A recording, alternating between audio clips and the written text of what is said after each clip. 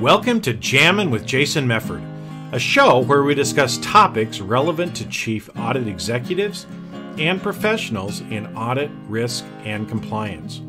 We discuss the technical and soft skills needed to navigate the minefields of organizations.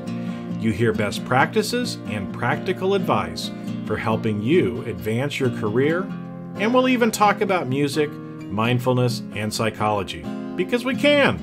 So sit back and relax while you listen to the #1 podcast in the world for internal auditors, unscripted and unedited. Well, hi everybody, I'm Jason Mefford, and I am pleased to be talking to Rick Wright today. And Rick is the Chief Audit Executive of YRC Worldwide, which is a transportation company based in Kansas City, Missouri. And I'm excited to talk to Rick because I talked with him before and found out he is writing a book on Agile Auditing. And I know this is a topic that a lot of people are interested in. And so just want to really kind of jump in and get started with it. So Rick, thanks for joining me today. Yeah, thanks for having me. It's, when I first heard the term Agile Auditing, I kind of thought, okay, I know what Agile is, right? Because IT has been using this methodology for a while, but it's really kind of about project management, right? And so at first I thought, well, why would we be doing that as auditors? And then as I got to thinking about it, it makes total sense, right? So maybe just kind of explain to people what's kind of the 30,000-foot view of what Agile Auditing is, and then we can start kind of talking about how that means, what that means for us in changing and how we do audits going forward. Sure. I think one of the first things that you need to do when talking about the subject of Agile Auditing is, define what do we mean by Agile Auditing. I think within the internal audit community, people have a lot of different ideas about what that actually means. So you have kind of the one, camp where Agile Auditing is, being more nimble, being able to address risk more timely and more relevant fashion, and really about, how to audit in a more lean manner, more efficient, really just doing audit better. That's kind of one line of thinking about what Agile Auditing means. The other camp of Agile Auditing, and the one that I'm focused on, is utilizing the Agile software development methodologies and values and principles that are outlined in the manifesto for Agile software development, and using that structure and kind of retrofitting the audit process around that structure. And what I'm finding is I'm writing my book and researching and implementing Agile in my own audit function is that Scrum methodology, which is an Agile software development methodology, is kind of the methodology of choice for building this Agile auditing process and approach around. So that's kind of the first, I think, distinction and information that you need when you're talking about and learning about Agile Auditing is just, what do we mean? Yeah. So hopefully that gives a little bit of color around that. The second part is really around a mindset shift related to how you approach an internal audit. The traditional waterfall approach where you have a planning phase and where that encompasses really planning out the entire path of the audit up front, and then going through a field work or execution phase. When that's complete, going through a review and reporting stage, and then finally closing and wrapping up the audit. That is kind of the traditional way that audit's been done. With Agile, you're really looking at it from a very different mindset approach. So it's a very much more of a collaborative, a lot of value seen in collaboration between audit clients and the audit team. So whereas in traditional audit approaches, there's more of a, I guess, kind of an arm's length type of relationship that's really inherently built into that process. With Agile, the audit client really is invited more to be a part of the audit team. So there's a very different mindset around how the relationship with the audit client is established and managed throughout the project. There's also, just the flow of the audit is very, very different. Instead of planning everything up front, like it's done in the traditional approach, in Agile, the work is done on a more iterative, incremental basis. So you work in time-boxed work cycles referred to as sprints, and they can run anywhere from a week long to 4 weeks long, but that time frame is set. And within that, there is a distinct planning, execution, review, and reporting phase. So it's just, in some regards, a little bit like a mini audit, but it's very, very focused on the activities that will be performed in that particular time box work cycle. And then when that is complete, then the next cycle starts, and that planning, execution, review, reporting process continues throughout the audit until the objectives of the audit are achieved. So that is kind of in a nutshell the approach and how we define Agile auditing, which is how I'm defining Agile auditing. Yeah. Well, no, and I think, there were a couple of really important points that you brought up there because, first, let's just talk about the meaning for a little bit because, I see this a lot when I'm talking to people about different things, especially things like risk management, where there's so many different understandings or levels of what risk management is that a lot of times you're just completely talking about two different things. And so like you said, Agile auditing, some people see it as, well, I'm more nimble, I'm more fast, in how I'm doing it, versus others that are looking at, no, Agile auditing is actually using, right, this methodology. And those are two different things because one group might say, well, yeah, I'm Agile in my auditing because I don't have a 3-year locked in plan, right? But that's not really Agile processes put into place, right?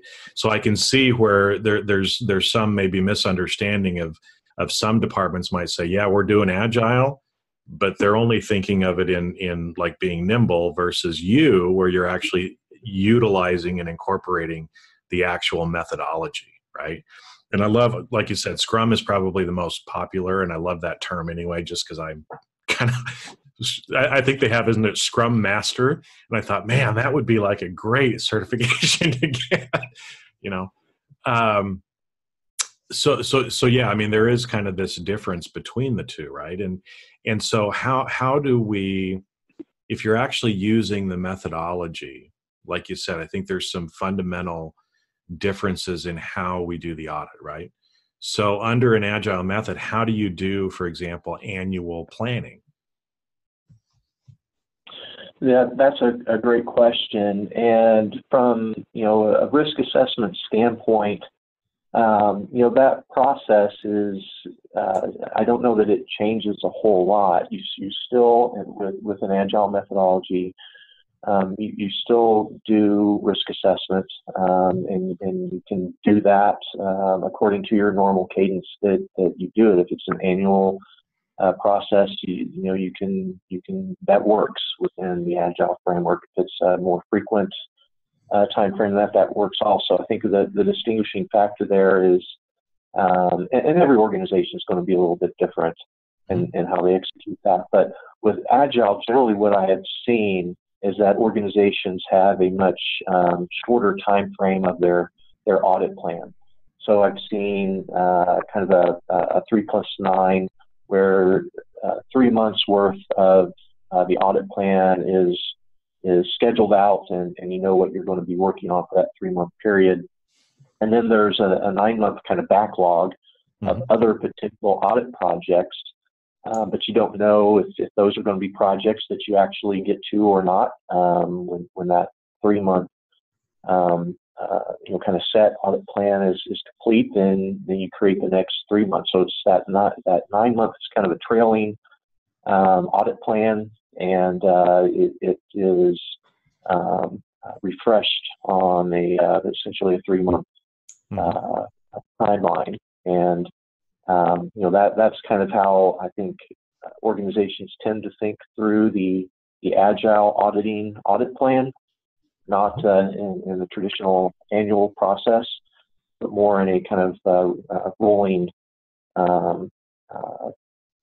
tentative type of audit plan. So that allows an organization to be a little bit more nimble, allows an organization to be more relevant in the projects that it selects based off of risks that the organization is facing at the current time. Mm-hmm.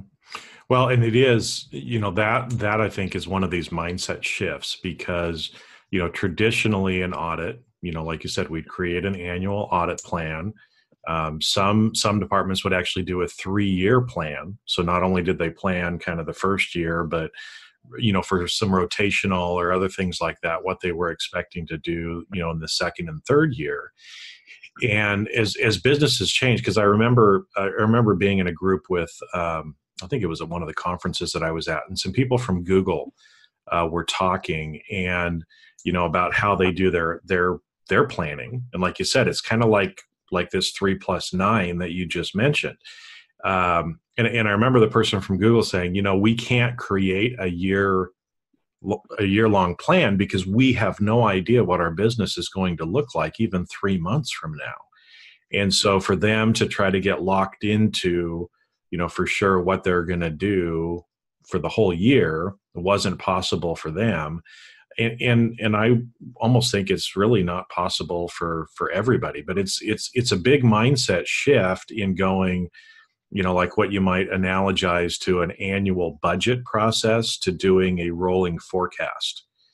And I think that's kind of what I'm hearing you saying. Is that kind of right? Where we create more like a 3-month forecast with some ideas of what the next 9 months might be, but those are going to change as we maybe get to the end of the 3 months.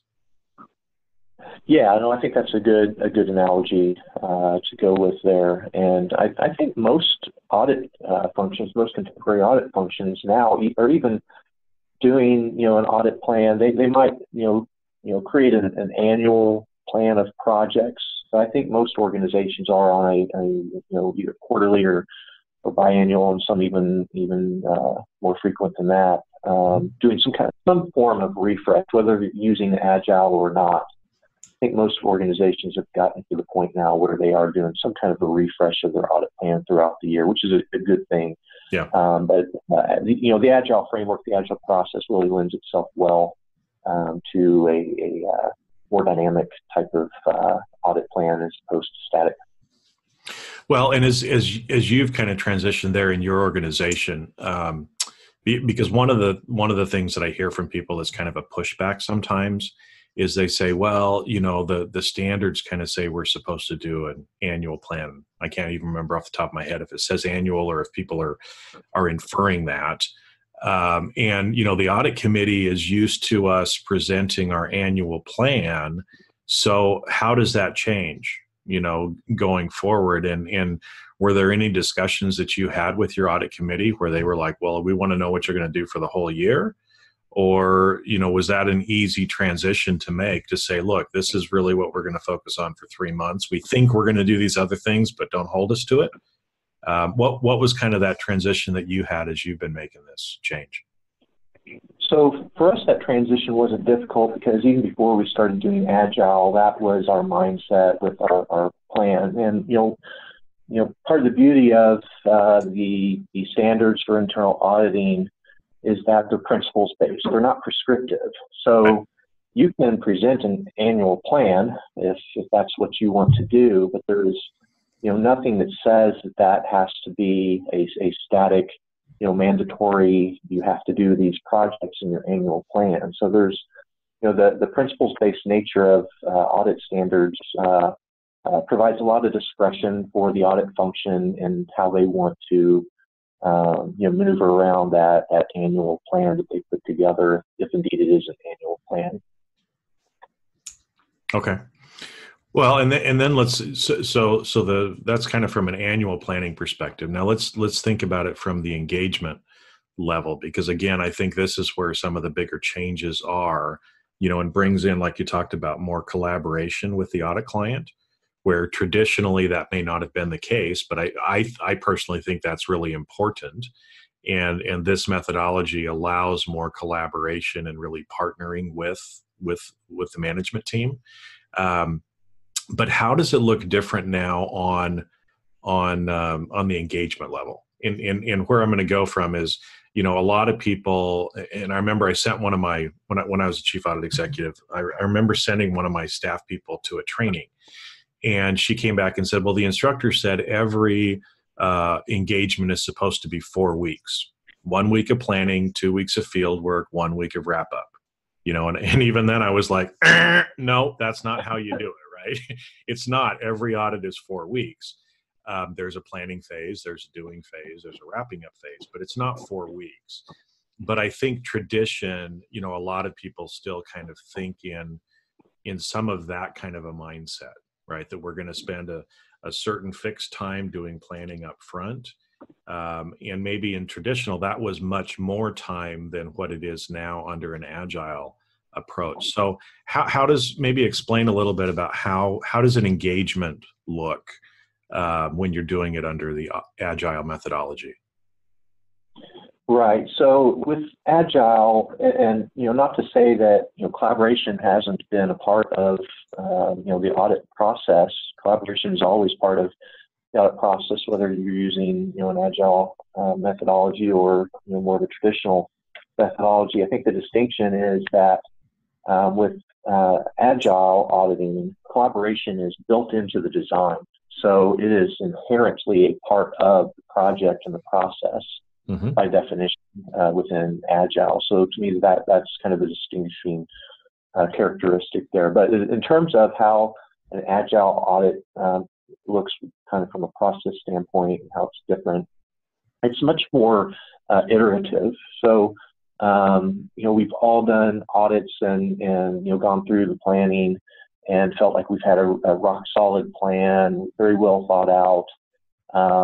And it doesn't take too long often to get into the trenches and the field work phase and realize that things come up. You learn new things, mm-hmm. You find new things, and those can sometimes change the whole direction of the audit and make the planning kind of irrelevant at that point in time. So, and you can kind of get stuck. There's a point where you get to, and you're like, oh, we need to go back and do more planning now. Mm-hmm. Well, audit kind of takes that off the table, or I'm sorry, Agile takes that off the table.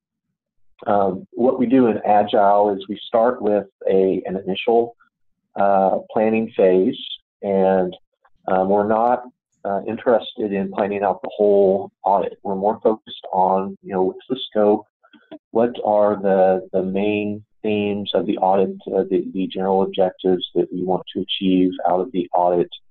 And from the business owner standpoint, what are their concerns and what are the issues that are already known?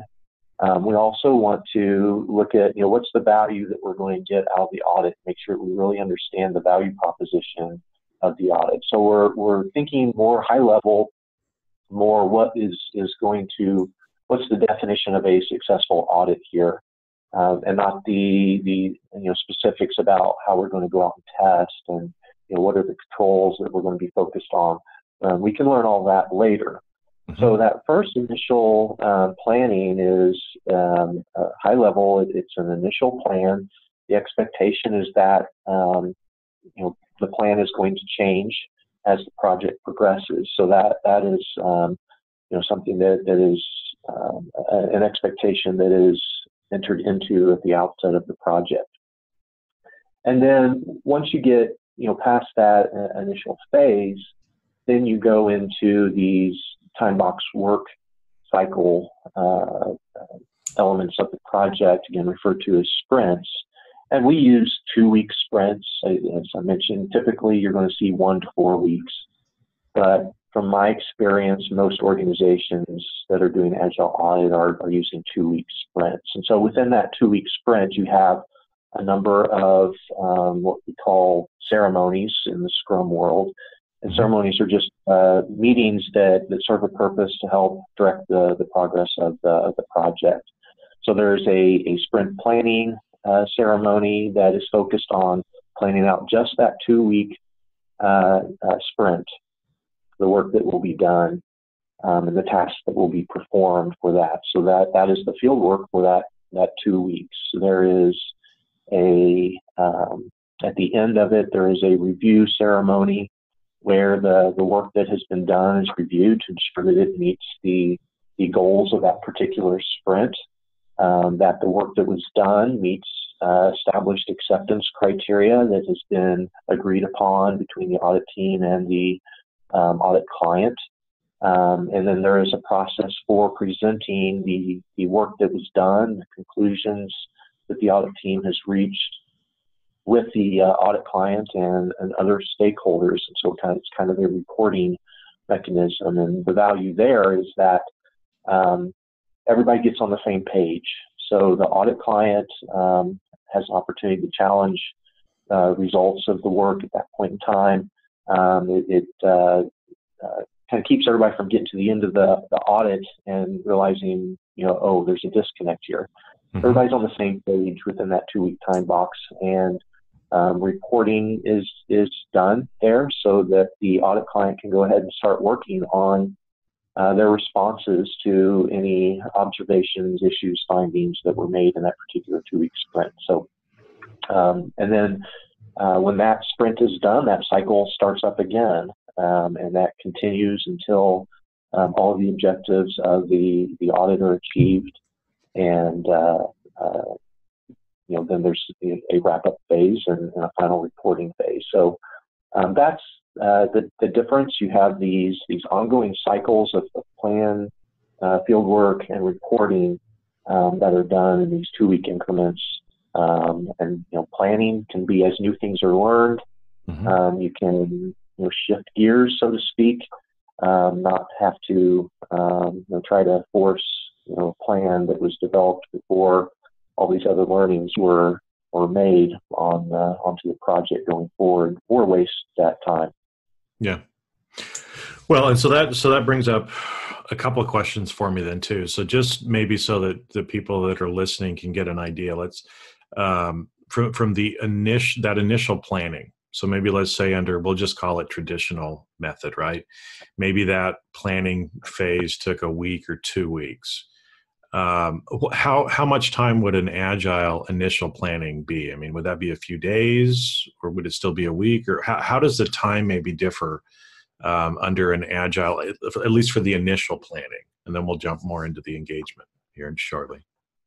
Yeah, so that's an interesting question. My experience has been that planning in a traditional audit can take a pretty significant amount of the resources within the audit. And what I've experienced in the past, and other organizations and that I've been in with audit groups, is that planning, it can kind of take on a life of its own, and you get to a point where just kind of plan every little detail. It just goes on and on and on. Yeah. So ideally, that would be a 1 or 2 week process in the traditional audit sense. My experience has been that it can run a little bit over that. With Agile, again, you're focused on just what's the important, what's the most important to get out of the audit project, and what are the main objectives? What are the key, what's the value proposition for the project? Making sure that everyone's on the same page with what the ultimate goal of the audit is to be, and they're not focused on the details. That's saved for later. So that inherently reduces the time that's needed for that initial planning. The other piece of that is the documentation that is required is significantly less. In our approach and most other organizations that I've benchmarked with Agile Audit, it's a one-page planning document that's created, and it's a very summarized type of format, so it doesn't get into a lot of great detail. Again, it's focused on what really matters in terms of directing, providing some guidance for the overall project without getting into gory details of that. So in my experience, getting to your question, that initial plan for an Agile audit, could take a couple of days up to about a week. If you're spending more than that, I would question, are you getting too much into the details, too much into the weeds of the project? You really should be able to plan out, create that initial plan for a project in a couple of days to a week's worth of time. Mm-hmm. Well, and as you're talking, it makes, traditionally we would have, yes, we do the planning, we come up with the objectives of the audit, right, and the scope, but then we would start to, like you said, understand what's going on. So we start coming up with the work programs and the everything else, in that initial planning phase often, which is easy for it to go, like you said, 2 weeks, 3 weeks, sometimes maybe even 4 weeks, depending on the size of the project. And it starts getting out of control because we're spending all of our time planning and not actually doing the work, right? Which is one of the benefits of Agile. And so to me, it sounds like, kind of what you're saying here is we're not going to get into the details yet in the planning, but we have to be very clear on exactly what the objectives of the audit are. That's the important thing. Then we document them in like this one-page planning document. And then we start doing these sprints to be able to help us then, dig in deeper to make sure that we are accomplishing those objectives. Because as I was listening to you talk about, the sprints and, kind of following the progress and everything else, at first my mind kind of went to scope creep, like, oh, instead of, spending 4 weeks in planning, now we're just going to keep doing these sprint after sprint after sprint after sprint and never end up accomplishing, the project. But I guess the point is, if you're crystal clear on your objectives when you're planning, then you're going to kind of know when you're done, right? Right. And that really is, and I don't want to say that there's no detailed planning. There's, some detailed planning that's just, done, a level higher than what it's done in a more traditional audit. So the general areas that you're going to dive into, but you're not, building test plans and tasks and things like that. But it's a very iterative process by design, and so you do your initial plan, and then once you enter into your sprints, you're doing more micro planning for a particular subset of the work that's going to be done throughout the audit. And coming out of the initial plan, you generally have a sense for the number of sprints that it's going to take to complete the project, because the general areas that are going to be worked on, tested, researched, learned about. So it's very iterative in nature. So you do an iterative plan.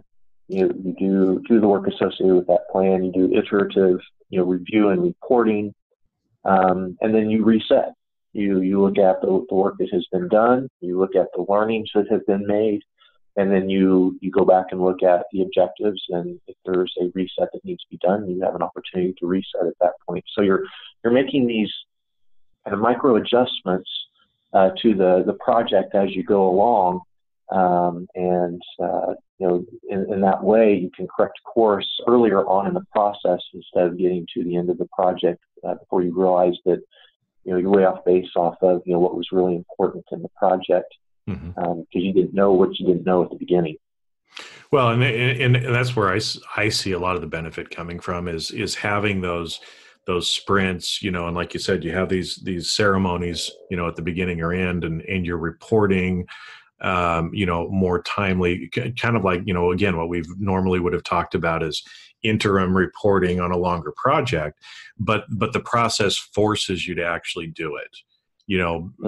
Organizations that were doing this anyway, it's not going to be a big surprise, but a lot of times, because it wasn't baked into the process, a lot of times that some of that interim reporting may have not been as formalized as it should be, where this is kind of forcing it to happen, right? So I can see that as being a really positive, because like you said, if you don't get down the road 4 or 5 weeks and realize that you just wasted half of that time. You're because it's iterative, you're able to change and modify what you're doing as you're going through, which can have some huge time savings, but also more effective if you're focused more on making sure that the objectives are done instead of a big work program that you developed in an earlier phase. Everything's ticked off, right? Because like you said, as you get into the project, we all know this. This happens every time. No matter how good you plan up front, you get into the project and you find out things, and so then stuff changes, right? And this is just kind of helping to systematize some of that as you're going through. Excuse me. So with this, then, I guess with more kind of interim reporting, how does that change maybe the way, or does it change the way that the final audit report is actually issued? So that's a great question. The iterative nature of how the project is completed does allow for interim reporting. Allows the audit client to start crafting their responses and their action plans, and to potentially even complete a remediation effort or complete a response to a particular risk that's identified or not being managed as effectively as it could be. So ideally, as the sprints are completed, as the observations are being communicated, that report is kind of building off of itself. So after sprint 1, you have, a piece of the report that is essentially done. After sprint 2, you have another piece of that. So you have, kind of a report that you start with, and as the project goes, just build onto that based off of the, work that is done throughout the various sprints, so that when you get to the end of the audit, the last sprint, you should have a report that is more or less done. Yeah. Including action plans, which, as we all know, a lot of times can be one of the most time-consuming aspects of wrapping up an audit, is getting the action plans from the audit client. And working through those. So the process helps to make that the reporting more efficient, and helps the audit client to also kind of keep pace with that, and not have to work on their action plans at the end of the project. They can be working on that throughout the project as the project progresses. So from a reporting standpoint, there's a lot of efficiency that can be gained, and there's it creates a much more timely response. So I'm sure we've all had audit projects that have lingered on, perhaps longer than they should have lingered on, and you get to the end of it, and some of the observations that you made are no longer relevant even. Because of other changes that have happened in the business. This prevents that from happening, and it allows a more immediate response to risk. So there's not a risk that's hanging out there that the company continues to be exposed to. Management will go ahead and start working on responses to those. Yeah. Well, and I like that, because like you said, from the action plan, if you're touching base or kind of connecting in with people, throughout these sprints, it allows management to start working on the action plan before you get to the end of the audit, which is great. Because one of the things I always like to do is, in our final report, I love to be able to say something like this, right? there's 10 or 20 different things that the client's trying to do, and 5 of those were done and completed before we even issue the report. Right. And so it allows, that would kind of give them kudos to management of, hey, this group is on top of it. They've actually fixed these problems before the report even got issued. And so it would allow more of that kind of, I guess, positive reinforcement, because you're giving them time to work on it. You've already agreed on it. You're not fighting about it, at the end in a closing meeting, and then you're rushing off to get on a plane or whatever else, right? And then you're trying to deal with some of the inefficiencies of working through some of those things on phone calls or emails as well. So yeah, and I like that idea that if you're doing this right and following the methodology, you're actually writing your report as you go along. So when you get to the end, report writing shouldn't be this huge ordeal like it has been in the past. So that sounds great. So, just a couple quick things then here too that kind of tie into this, and then we'll try to wrap up. But was trying to think too, as far as the auditors on your team, and because again, we said this is kind of a mindset shift, and so what things have you had to do maybe to kind of prepare your team to switch and kind of follow into this new agile mindset and methodology? Another great question. So what I typically find with organizations is that, as I mentioned at the beginning of the call, there's some auditors, audit staff that are a little hesitant, that they wonder about conforming with standards, and those are all really, really good things to make sure that are covered. And then you have the kind of the other side of the house where people love change and love trying new things, and this is kind of invigorating for them. So there's a change management piece that goes into this, as it goes into any kind of organizational change. You need to recognize that some people are going to be uncomfortable with this and help them through that. Agile does not contradict standards. Agile, still checks all the boxes with internal auditing standards, so there really isn't any concern. There are differences in how standards are conformed with. Mm-hmm. But at the end of the day, there's nothing about Agile audit that is in conflict with standards. So it's a matter of convincing the staff, showing them how standards can still be complied with in this new way of doing audits. Another thing that's really important and a big change with Agile is there is a huge trust component that is built into it, and it comes from the values and principles of Agile methodology. And so there's this idea of self-governing and self-organizing teams within the Agile framework. So the audit team really is the group that dictates how the audit work gets done.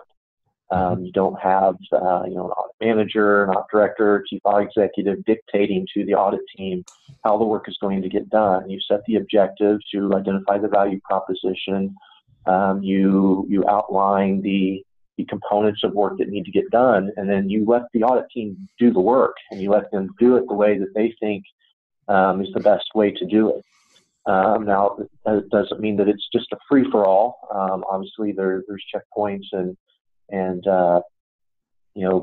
places where work gets reviewed and things like that. But as the work is taking place in sprints, the audit team are the ones that are determining how that work is going to get done, how that objective is going to be achieved, how that value proposition is going to be realized. And that's, for a lot of people, that is a refreshing approach, but it does take some getting used to, being empowered to that extent. And there are some people that really embrace that, and there are other people who, like more structure and like, more being kind of told what to do along the way. That is another aspect of change that needs to be managed in the project. But as far as the audit staff and preparing them for the transition, those are probably the two biggest things that I would say. Most organizations that I've talked with, and even with my own organization, once they get into the sprints and they get through kind of the initial learning of the process, they really embrace it. They really enjoy working this way much more than the traditional model. And once they've done a couple audits, they're sold, and they never want to go back to the traditional way of doing audits again. Yeah, well, which I think is interesting because, like you said, it does require more of this self-managed, self-governing, kind of mentality, which again has not traditionally been there in audit, right? I mean, we've tended to be very hierarchical, even in the staffing of the engagement, right? You've got maybe you need a couple of staff people and one senior and one manager and then the CAE, right? And so there's kind of this hierarchy of, getting the approvals and, the reviews and all that kind of stuff, where now we're turning much more of that over into these self-managed teams, which goes with human behavior as far as how most people would prefer to work. Like you mentioned, though, there are some people that prefer to be told what to do instead of being self-managed. And so you have to kind of draw them out to that. But especially younger generations seem much more willing to and wanting of kind of this self-managed type of an arrangement anyway. So I guess kind of a follow-on question on that is, does that end up then changing kind of the structure of who is in the audit department, the level of people in the audit department going forward? Because if we kind of move away from the traditional hierarchical, I've got 3 staff people and 1 senior and a manager on an engagement, how does that maybe look going forward? And does that mean we're going to have to change kind of the structure of our departments? Yeah, that's a fantastic question. I think it's something that audit groups that have implemented Agile are wrestling with right now, because it does change the hierarchy. It makes it a much flatter organization within the Scrum framework. There are essentially 3 roles. There's a product owner role, which oftentimes is the audit client, but sometimes it can be an audit kind of leader role. And then there is a Scrum Master, which serves as sort of a project manager. They are a person who is very familiar with Scrum methodology, and their purpose is to ensure that the audit team essentially stays true to the Scrum methodology, that they work through the ceremonies that are required of Scrum, that they follow the methodology essentially, and they're also there to ensure that any impediments or blockages that come up within the project are dealt with. And then there's the audit team, and the audit team consists of the audit staff, and even clients can be part of the audit team. They are the ones that are going to be doing the actual work of testing and what we would traditionally view as the field work, and they're participating in planning activities up front as well. But it does kind of challenge the traditional model of staff auditor, senior auditor, audit manager, audit director, chief audit executive. It challenges that hierarchy and how that works. And I think that again that is a question that audit shops that are doing Agile are still working through and trying to figure out how to address going forward. As far as from a competency standpoint, one of the things that I've had to think through with my team is, it is because of the self-governing nature of it. You need individuals who are comfortable in that type of environment, that are very creative, very good critical thinkers, problem solvers. And I've also found that the soft skills are really, really important. Not that they aren't in the traditional sense. Obviously they are, but those soft skills really come into play just because it is by design a collaborative exercise, both with the audit team members and with the audit client as well. So those soft skills become very important. I have found that some process improvement background is really good, because Agile does lend itself to consulting projects very, very well. Mm-hmm. And so that skill set is important. It lends itself to data analytics as well. So that skill set, I think, is heightened even more than it already is. Obviously, the traditional, audit skills are still important, but I think it does change a little bit the makeup of the competencies that you're looking for along the lines of what I just outlined. Yeah. Yeah. So, I mean, obviously there are changes that are going to be coming. And like you said, companies that are going down this path don't have all the answers yet, but, starting to make some inroads there, because like you said, I mean, and I've seen this over and over again, that the importance of these soft skills is even more important now than it's ever been. Because it's hard to have a self-managed team that's collaborating more frequently with others in the organization if they don't have the soft skills, because mm-hmm. it just doesn't work. The relationship issues, you have trouble with, and like you said, I mean, if you think about these three roles, right? The owner, the master, the team, kind of a thing. That again, some of the people on the staff, for example, may need to be trained more in being a Scrum master and actually having I'm just kind of spitballing here a little bit, but maybe we hire project managers, right? People with project management skills, maybe a PMP who is, trained in Agile and experienced in being a Scrum master. Maybe that's a new role that ends up, in the audit departments that historically hasn't necessarily been there, right? To kind of fill some of that position. Who knows, right? We got to learn. It's an iterative process too, right? Transitioning to Agile auditing is also an iterative process.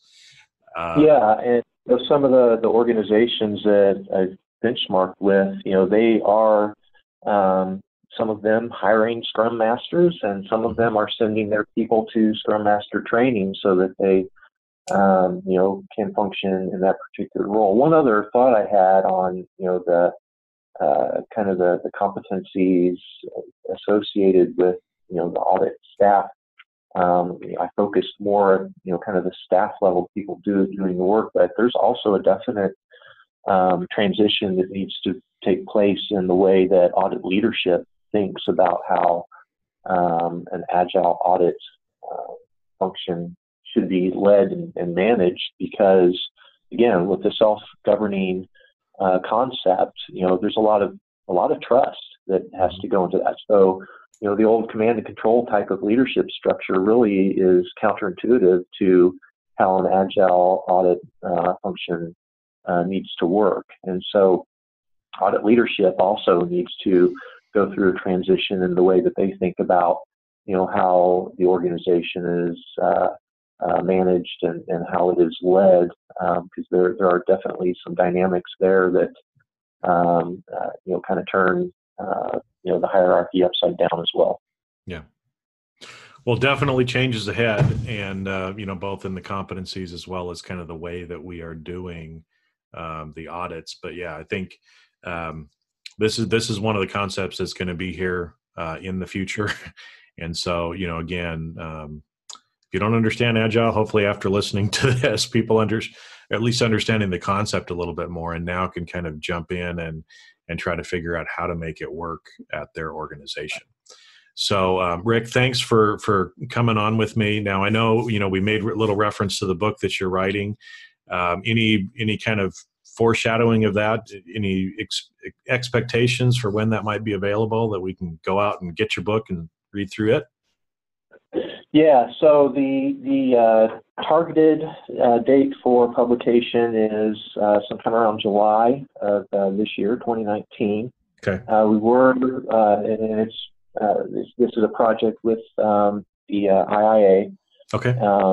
So the plan was to release at the international conference. So that's kind of what we're shooting for, but we'll see if we can meet that target. But sometime around the July timeframe, it should be available. If it's not, out there will be pre-sales that are going on it. And just as a little bit of how the book is structured, there's a kind of the main part of the book that talks about what Agile is and explains the value proposition and kind of the nuts and bolts of how to execute.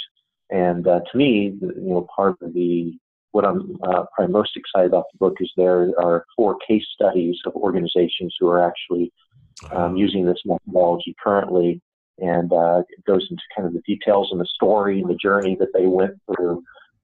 So readers will be able to kind of step into the shoes of some other folks who have already blazed the trail, so to speak, and it's already faced some of the challenges and gained some lessons learned from their experiences, and so that will be an opportunity to share those with the readers of the book as well. But it's got a very practical side, kind of how-to nuts and bolts, as well as the kind of case for why you should think about doing it as well. All right. Well, excited. I'm excited to actually get the book and be able to see. And like you said, those case studies are always really helpful for people because, as they're getting ready to embark on it, they can kind of see what other people have done. And I always like that because I'd prefer not to make the same mistakes other people make.